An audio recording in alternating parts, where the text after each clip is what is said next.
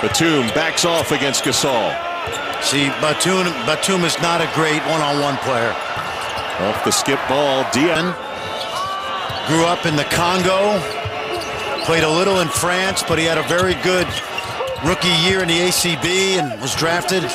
Nice play inside. The EuroLeague MVP this season for Real Madrid. They had a great regular season.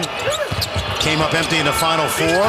Nice pass. Dio. Tighter Spain gets. They know they're supposed to win on their home court. Serbia waiting the winner. Nice look again. Batum falling away on the baseline. In around, tipped. Out of bounds. Petrus the last to touch the Storm the next 3 minutes.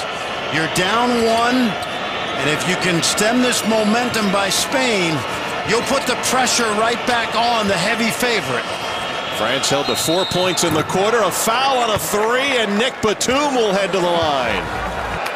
Use the clock. France just seems to want it more here in this fourth quarter. Remember, they were held to 7 points in the totality of the third. Dio. Again.